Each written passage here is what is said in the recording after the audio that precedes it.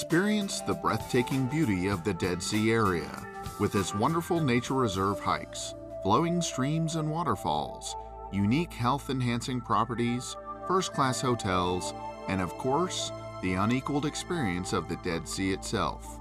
Even in the middle of winter, the Jerusalem tourists can jump into the car and within 40 minutes experience the Dead Sea in all its splendor.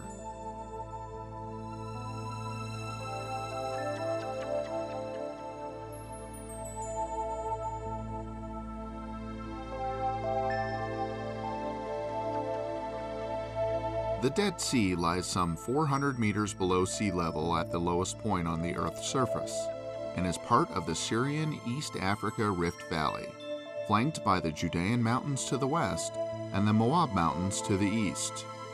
Having no outlet, the Dead Sea is a terminal lake, which loses huge amounts of water by evaporation into the hot, dry air. This results in high concentrations of salts and minerals in a unique composition. The high salt content of the lake makes any plant and animal life within it impossible, hence its name. However, in spite of its foreboding title, the sea and its region are very much alive. Many animals are drawn to the pond and streams of the nearby Ein Gedi Reserve, which also extends luxuriant flora.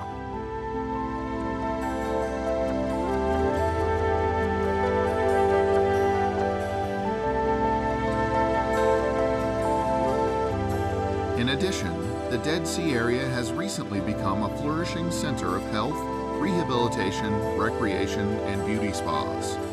The natural waters along the coast, rich in minerals and natural heat, offer relaxing and healthy bathing.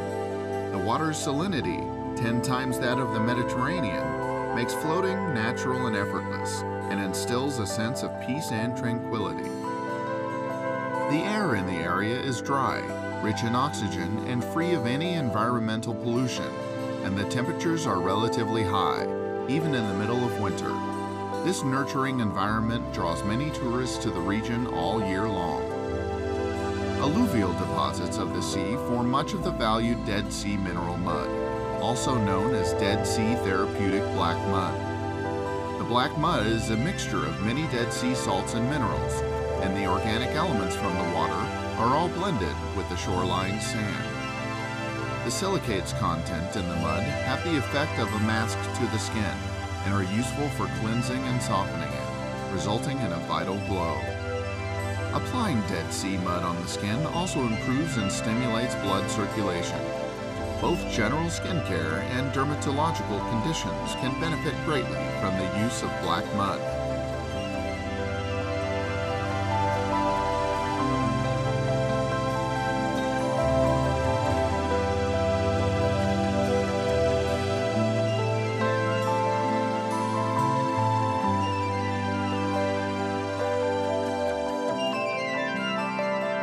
The Dead Sea is the only place in the world with this particular combination of spa qualities, and its uniqueness has been known for centuries.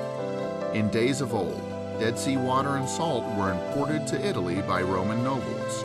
Judean asphalt, the bituminous substance rising to the surface of the lake, was used for many industrial and medicinal purposes. Plants growing in lakeside oases, especially balsam trees, produced valuable and highly sought-after cosmetics, perfumes, and medicinal substances. Their value was of such great economic importance that wars were fought for their possession, as when Mark Antony conquered the Dead Sea area for Cleopatra. Today, the Dead Sea Works is a major industrial complex which for many decades has extracted potash, bromine, and other chemicals for worldwide exports.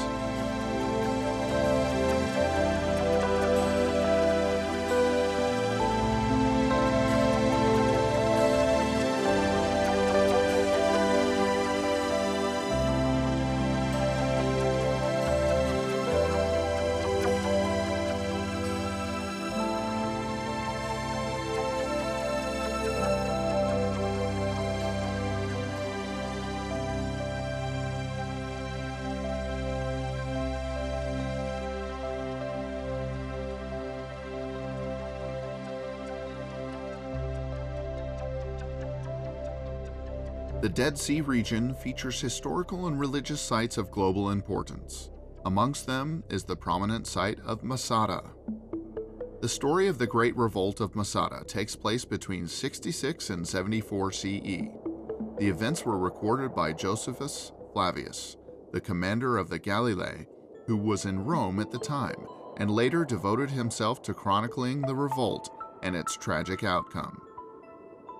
In 66 CE, at the beginning of the First Jewish-Roman War against the Roman Empire, a group of Jewish extremists called the Sicarii overcame the Roman garrison of Masada.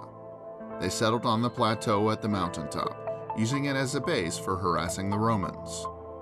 In 72 CE, the Roman governor Lucius Flavius Silva marched against Masada with the 10th Legion and laid siege to the fortress. After positioning troops all around the fort, he built a siege embankment against the western face of the plateau, demanding the Sicarii surrender.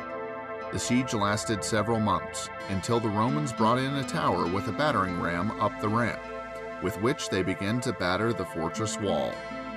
When all hope for victory was lost, Eleazar ben Yair, leader of the rebels, gave 2 speeches in which he convinced the leaders of the 960 members of the community that it would be better to take their own lives and the lives of their families than to live in shame and humiliation as Roman slaves. Because Judaism strongly discourages suicide, Josephus reported that the defenders had drawn lots and killed each other in turn, down to the last man, who would be the only one to actually take his own life. The account of the siege of Masada was related to Josephus by 2 women who survived the suicide by hiding inside a cistern along with 5 children, and repeated Eleazar ben Yair's speeches to Josephus.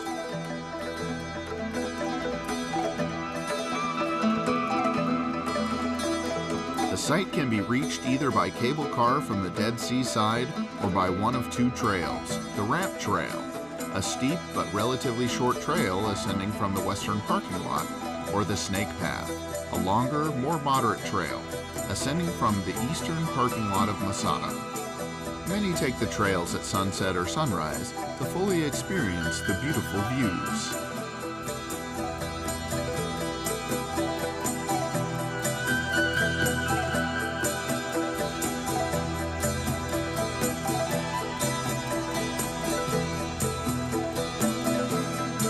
Rhomboid flat plateau of Masada measures at 600 by 300 meters. The exterior wall, built by Herod the Great previous to the Sicarii's takeover, is 1,400 meters long and 4 meters wide. During Herod's reign, luxurious palaces were built on the plateau, in addition to well-stocked storerooms, cisterns, and a casemate wall. After having been destroyed by the Sicarii prior to the mass suicide, many of the ancient buildings have now been restored from their remains and can be viewed at the site. Relics of the Sicarii settlement are also found here, a testimony of the lives and deaths of the rebels. The Sicarii lived mainly in rooms along the casemate walls, as attested by stoves, niches for food storage, and other finds from daily life unearthed in them. Articles of clothing, baskets, household implements, and other items were also found in piles of ash, apparently burned intentionally by their owners so as not to fall into the hands of the enemy. On the northern edge of the steep cliff stood the elegant palace villa of King Herod.